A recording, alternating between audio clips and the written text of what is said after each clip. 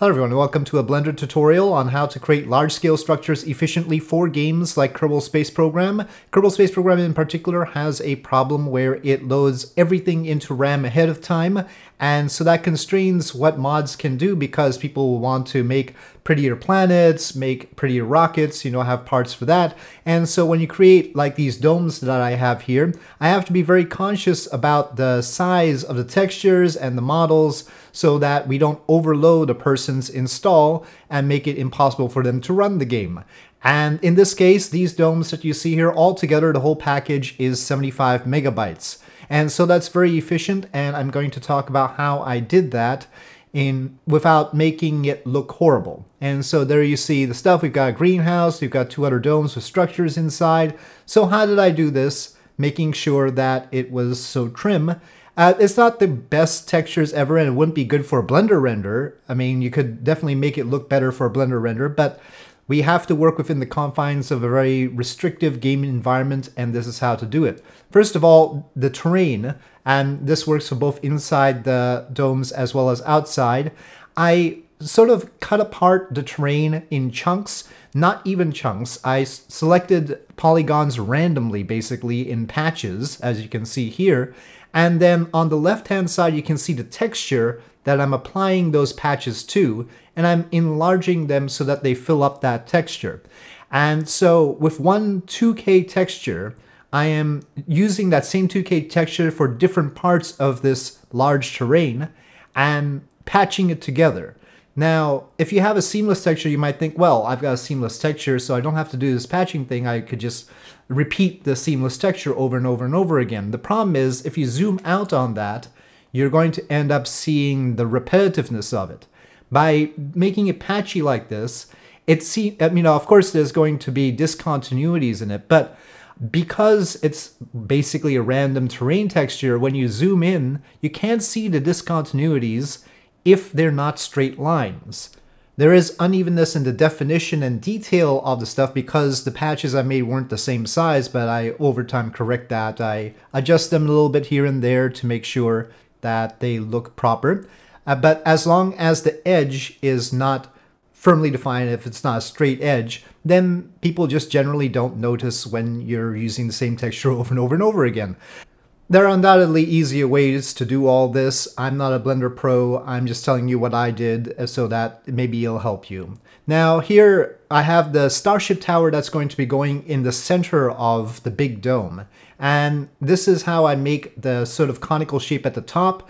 I use proportional editing, that's O. When you apply O, you get that little icon light up, and you can use your scroll wheel to size the scope of the proportional editing, and then taking just the top polygons, you can scale those down, and everything else scales down proportionally depending on the setting that you picked for proportional editing. And so that's how I get the smooth cone here.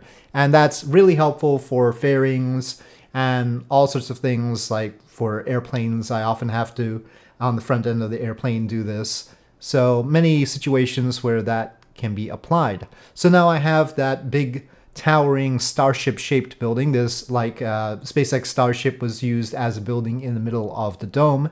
And then here I use beveling, very simple beveling on a cube, in order to create another habitat for the inside of our dome. And I'm going to make much use of these two basic shapes. And so I'm going to unwrap them here. Now we're not going to have the soil texture that I've got on the left-hand side there, but I'm unwrapping them on the left-hand side regardless of the texture. And the goal is to make sure that they fill the texture as much as possible. You see here when I do this smart unwrap, it doesn't fill it. It's only taking about half the texture. That's not good. So I add seams. So I select rings around and I mark the seam using the menu for the edge. So there it's filling a little bit better. I go back to the edge menu and select a few more loops and mark seam again. So we've got two more seams, and then I once again do the smart UV unwrap, and now it's filling it up much better. You can also manually manipulate the polygons on the left hand side to arrange them so that they fill things better as well, but that was good enough for me. Now I'm going to copy the bottom section here up to that bottom seam, and I am going to duplicate it and turn it into another building. It's just got to be a cylindrical building like this. Now we've unwrapped the texture, So the same texture, whatever I end up using, will be used for this building as well. And so we can create multiple buildings using the same basically 2K or 4K texture in this case. Now, because I just copied the polygons from the Starship Tower, I didn't have a ceiling on this, so I just copied the floor, which was unwrapped. Remember, we can only use polygons that are already here because those have been unwrapped and applied to that texture. And so I copied the floor, which had been unwrapped, and copied it to make a ceiling and positioned it properly up there. And then once we have it positioned properly, we can select all the polygons, all the vertices really, and then go clean up and merge by distance. And then the ceiling will be merged into the shape and we won't have any gap there. So next up, I take the cylinder and then I turn it on its side, and we're going to have a half dome shape here, sort of like a hanger, and if you enlarge it, it could be used as a hanger as well. Remember, these things can also be resized and turned into new things. One of the other ways, I'm not going to show in this video to improve upon their looks when we have the same texture being used over and over and over again for efficiency, is to add a little detailing on them, and maybe I'll make a different video when I do that. But here I'm just going to cut off the bottom. I selected vertices and used J for join to draw those lines between those vertices across. And then at the bottom, I select all the polygons at the bottom and delete those. So there they go. We have no bottom on this right now. And that's sort of important because, again, we didn't have that unwrapped. I can create a bottom. I can just press F to fill, and then I can sort of unwrap it separately, which is what I do. So I press F there, and then I'll place it on the texture separately. As long as we have a continuous texture, it'll be fine. For the beveled building, the rectangular one, I decided to make a 2-floor version, so I just double it, and then I cut off the bottom. And so here we are cutting off the bottom polygons. And if it's a 2-floor thing, the fact that it might have a seam in the middle doesn't really matter. It makes sense that it would have a seam in the middle. It'd be like a doubled one of the first edition. And here I'm making one that's more scrunched and more square instead of rectangular. And so we need to cut out the center section. But we have an n-gon. That is, the floor has a lot of different edges instead of just 4, which is a quad. Shape that has just 4 is a quad, but I fixed that by cutting it and then joining, again using J to join the vertices, and now we have sort of flowing figure. It's still n-gon on the outer portions, but the center portions are now all quads, and we can just sort of select those polygons there and delete them. And then I'll mesh the 2 sides. Now there was an extra floor in the middle there because of the building we originally had, but I just deleted that. We don't need that right now. I'll do the interiors separately. So here I'm meshing the 2 so that we get a square building instead of a rectangular building. And then once we get them close together enough, we can just use the merge by distance to get rid of the extra vertices and fill and remove any holes. So we have 6 buildings here just like that. They use 2 textures right now. And so that way we have a little bit more efficiency. And next up, I decide to make the domes. Now, you might not have the geodesic dome option right there. If you don't, then you should go into your add-ons. I think it's under Edit in Blender. Edit add-ons, and then there's an add-on for various different meshes like geodesic domes. I think there's just a geodesic dome add-on. But look through the add-ons to see if there are any meshes you might like. There's a lot of different add-ons that people don't realize are there that are installed with Blender but just not activated. So you might as well activate them. Alright, so the geodesic dome thing can allow you to make lots of different shapes with it, and it has a lot of different options for how to shape it. As you can see, you can create sort of a very alien looking thing if you want to as well. But of course we just want a dome, and in particular a dome that will fit the buildings that we have.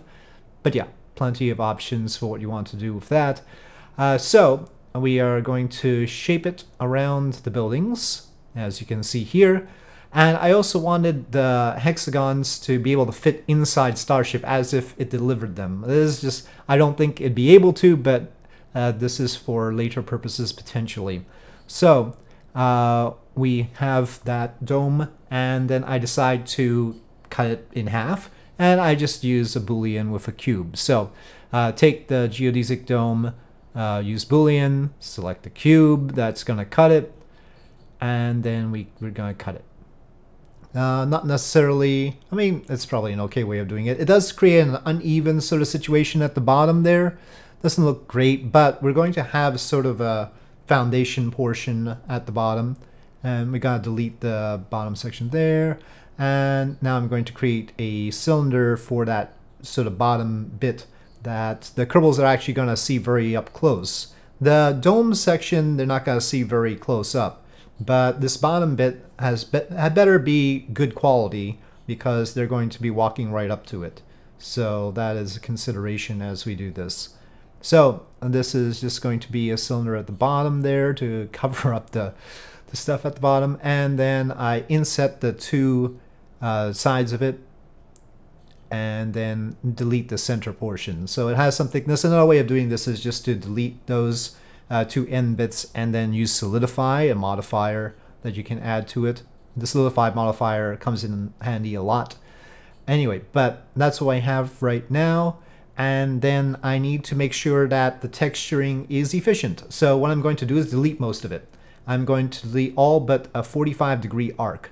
So that portion is the 45-degree arc that will get repeated across the whole thing 8 times.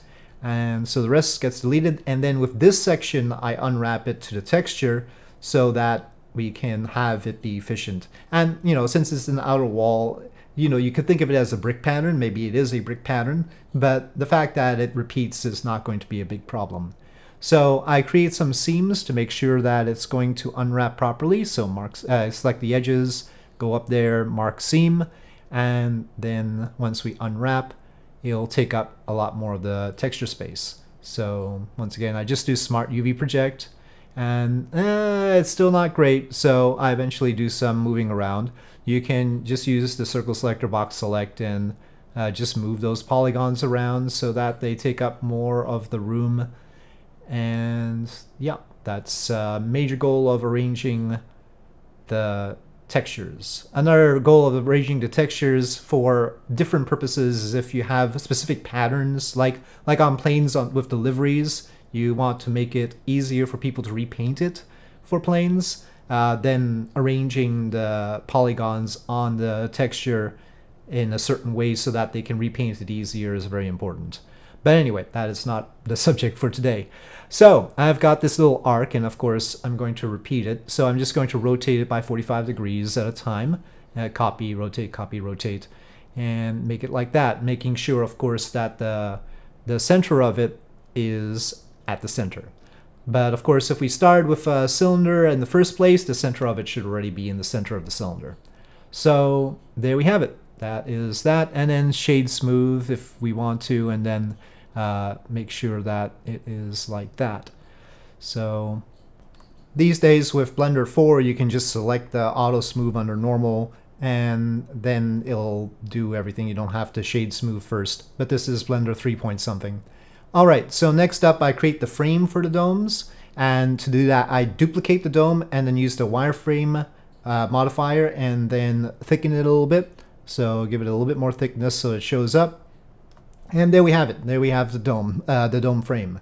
So the initial dome is the bluish clear texture, transparent texture, and the frame will be the solidified texture.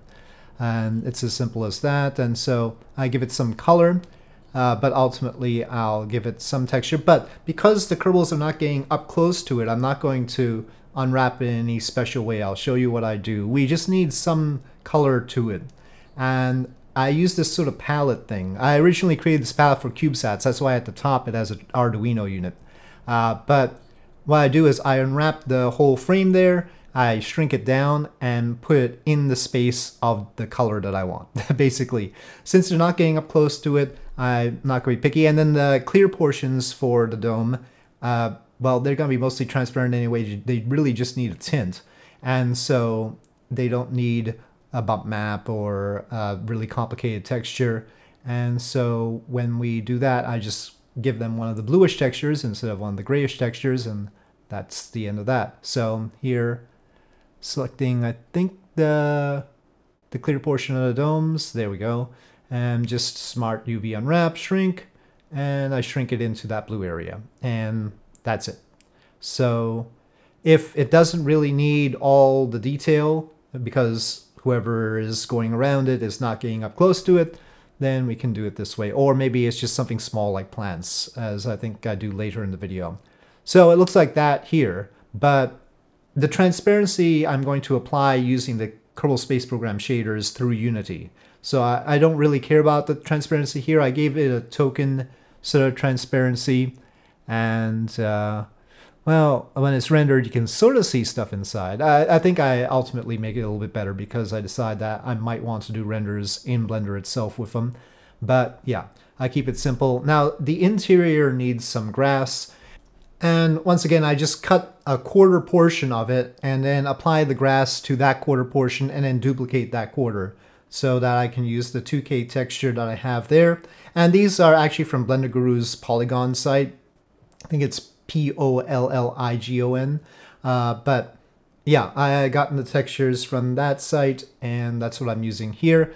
And you can see, you can tell if you zoomed out that it's being repeated. You can sort of tell, but in this case, the kerbals are actually going to be pretty close up to it, and we're not really going to see it very well from a great distance because it'll be that camera will be outside the dome, so it's okay. Now, for the more detailed texturing on the buildings and on the Starship Tower, which will also be applied to the other 4 buildings that we have in the scene, I use Substance Painter. And that's because Substance Painter gives you all these nifty options and can allow me to tweak the textures. And I sort of like this particular texture, the sort of padded insulation texture for this rectangular building. And I already had a starship texture for the starship building motif. So you can see this padded one. I think I got this off of Substance Share or something like that. And it was a very good one. So yeah, just tweaking that to make it look right. So that's what Substance Painter is for. You can very quickly make textures like that. And here we go. The bump map for the textures and sort of whether they're shiny or not are not applied in Blender right now, so they don't look great. They look a lot better in Kerbal Space Program than they do here. Now this hatch I actually got off of the NASA ISS model from NASA's model website. So this is an official ISS hatch, and I decided that that would be great for using as our doors. I mean, it's appropriate, right? So I take one of the big buildings, the cylindrical buildings, and turn it into an airlock. So we resize it, make it smaller, and move it in position, and then the little hatch gets to be the front end of it. And it's a very detailed texture for the hatch because NASA made it, and they made a very nice International Space Station model. So I'm happy to make use of it. Now the hatch, the airlock doesn't really need a rounded bottom, it needs a flat bottom. So I cut out the bottom part of the front face, and then I move all of these vertices up. I use scale 0 SZ0 in order to get all those vertices in line in the Z axis and then move them up. All right, so then we need to sort of cut out, we don't need to cut out the space for the door, but I decided to do that because I might want to do interiors later. So I use beveling to create sort of a block that I can use to cut out the door shape from the cylinder, from the airlock portion. So cutting out the door shape from the airlock portion, and there the door fits in, and that's how that's done. So just a Boolean thing. Now I also have a greenhouse in the scene, and I have plants in the greenhouse, and so this is just me, as I mentioned before, unwrapping the greenery into the green slot and then soil into the brown slot, like that. So I keep that simple as well. And I also wanted some solar panels outside, so a huge solar array farm, a solar farm. And these, because they're going to be duplicated, it's important to me that the mesh is not too complicated because it's going to be a lot of these. So they're mostly extruded cubes, and then I use mirroring so that I can just unwrap one portion of it for the texture, and then it'll just be mirrored and repeated like that. There's a cylinder for the rotating portion for the solar panels, right? The solar panels go on these rotating tubes, and then I right there decide to move that section down so it's more interesting, it's not flat. And I don't think it'd work very well for solar panels if that was flat. It'd get in the way of the solar panels. And then I place the panels, they're just cubes. So I resize the cube to make it panel shaped and to fit the cylinder. And then I have this panel texture. I think this was also from Polygon, from Blender Guru's website. And I take each panel and size it manually on that panel texture so that it covers the panel texture. And then I take the other panel and then move it to the other panel texture. And then I just duplicate these two bits. So I just mirror it in one axis and mirror it in the other axis. And then so we make much more efficient use of these textures than just unwrapping the whole thing would be. So yeah, then we have that. That's how it looks in the end. And after a little bit, I tweak them so that they're tilted just like that. Make sure that they're parented to the cylindrical tube. And there we have our solar arrays. And here, the structure part doesn't need to be highly detailed. As long as the solar panels are highly detailed, it sells it. The kerbals are probably not getting too close to those, but just in case I decide to add a ramp. Now, again, because they have to be duplicated so much, you saw the huge area that the solar panels would eventually cover. That's why it needs to be the case that the meshes are just simple cubes. So then that makes it easier to duplicate. And we know the textures are mainly just that solar panel texture, and that's just a 2K texture. So here I'm just trying to make a nice little ramp, and I'm going to use the wireframe modifier to make the upper portion of it. I sort of separated off the bottom portion so that part is solid. So there's the wireframe. And again, I use wireframe for the handrails.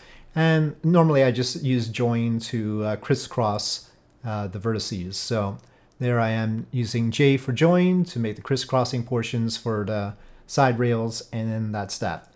So anyway, this has been a tutorial on how I made those buildings for Kerbal Space Program with relatively little space, 75 megabytes being quite little. Obviously this would not be sufficient for a AAA game or anything like that, but by Kerbal standards, what the quality I've got in there is not too bad, I think. So yeah. As I get this railing placed properly, it needs a little bit of a tweak to the angle. I will say thank you for watching. I hope you enjoyed this video. If you did, please do press like. If you have any comments or suggestions, please leave them in the comment section below. And I'll see you next time.